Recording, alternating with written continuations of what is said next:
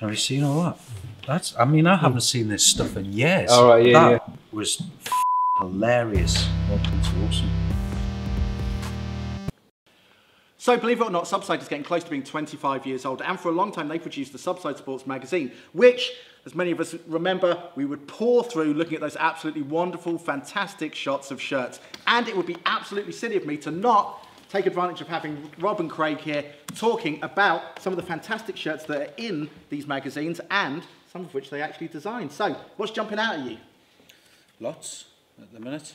Certainly on this page is a walk down memory lane. So that's the Invincible shirt that you designed? Indeed it is, yeah.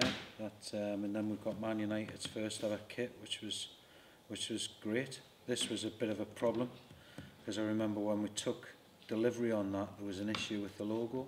Okay. Where the black from the shirt had actually kind of leaked into the... Yeah, it was either that one or the year after. It might have been the year after when we did the dog tooth, actually. Anyway, heads rolled for that, because it was an absolute disaster. Yeah, was it that?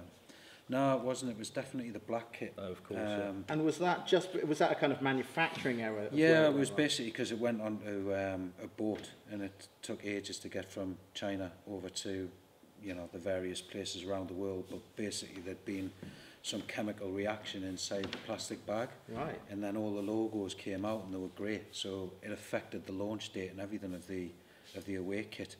But now I'm thinking about it, I'm almost convinced it was a couple of seasons later, but similar sort of thing.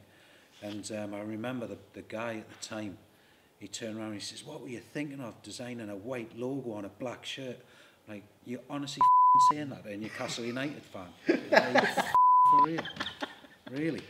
Oh, and there's another one, look at that. Sunderland's... Obviously one of your favourite teams there, Craig. Honestly, I loved working on them. It was brilliant. That was funny because I took the Reg Vardy off as we were designing it, and I'd got this steaming turd, and I put that on as its sponsorship logo all the way through until I actually had to present it to them.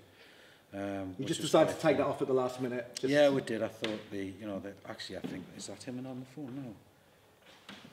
Yeah, I did take it off, you're right. All right, see you, bye.